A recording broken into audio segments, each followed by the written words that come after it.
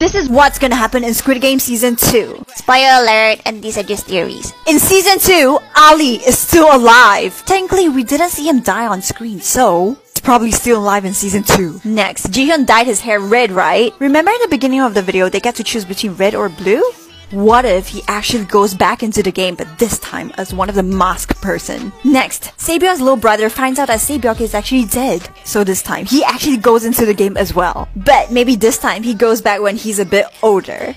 So, Season 2 will be all about how the workers get chosen. And the whole plan will be to infiltrate and sabotage the game to save people. What do you guys think? Share this video if you agree, now! More theories on what's gonna happen in Squid Game Season 2. Spoiler alert! Jihyun finds out that the old man is actually his father. Why? In this scene, he asked for chocolate milk because he's allergic to milk, and then see what happens. The old man said, as a kid, I'm willing to bet you got spanked a lot. And then he says, how did you know? And then the old man says, my son did too. He was just like you, friend.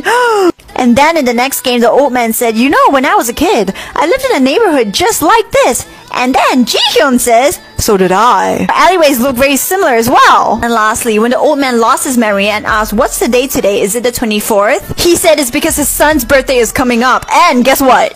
When Jihyun entered his password in the ATM machine, it was 826. The old man set up this whole game as the mastermind with a plan to find his son. Cause what if Jihyun is supposed to be the next mastermind to this game? And that he was supposed to continue the tradition. I mean, he's literally number 1. And he's the last number, 456, so